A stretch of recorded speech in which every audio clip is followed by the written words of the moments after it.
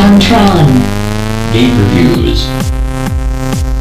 Finally, a bit overdue, but here's a review for Call of Duty Black Ops. Humiliation. Looks like you shouldn't cut too many days of Bible study, cause I fooled you again. This time's review is gonna be for the cult classic Donkey Kong Country Returns. Donkey Kong Country Returns, or Mumsy as I like to call it, is a game where they got bored of making Metroid Prime and asked Nintendo if they could ruin another series. Honestly though, my first thought is that it was just the same thing. They didn't even change much. You got Diddy and Dixie and Kitty and Kitty and Kitty, and just go all around the place and jump everywhere. It's not too much to it. Nothing I haven't seen on public access before. Let's go in that scene. What?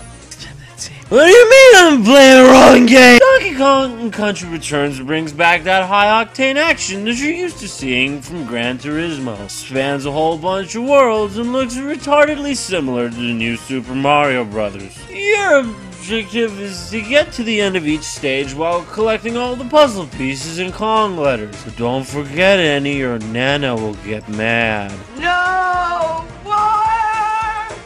Hang on! Please, Nana, I didn't mean it! King K. Rool and all his minions may be gone, but don't you worry your black little heart, because Retro Studios designed a particularly more compelling villain. A plank of fucking wood. You'll be jumping on birds, jumping on birds, jumping on birds. Honestly, let's be honest here. Retro Studios deserves a fair helping of praise, because they realize what most people don't in this day and age in the video gaming industry. Buttons don't work.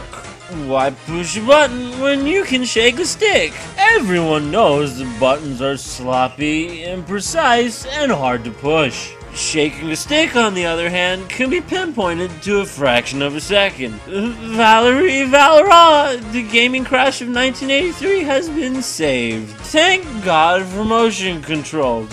Shaking a stick is way better than pushing a button. In fact, it's so much better they just should have removed the option to use a button at all! Oh, glibbity glubber gloobenstein, they did. Good God, Retro Studios, where would we be as a civilization without you? You'll be seeing a slew of familiar characters that you once remembered as characters, such as this pig.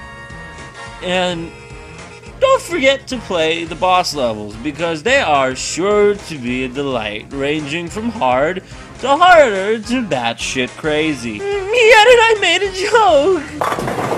Don't worry though, Nintendo realized the games were too difficult and made it so God beats the level for you if you want. So if you're gay and shit, go ahead and use it. Let's have a self-intervention and be true to our souls for a minute. Donkey Kong Country Returns, despite its one really fucking retarded flaw, is probably like the best game for the Wii and like ever. If you have an Ingrundos, pick it from the garden. Because Donkey Kong Country Returns gets 6 golden bananas plus out of Shigeru Miyamoto.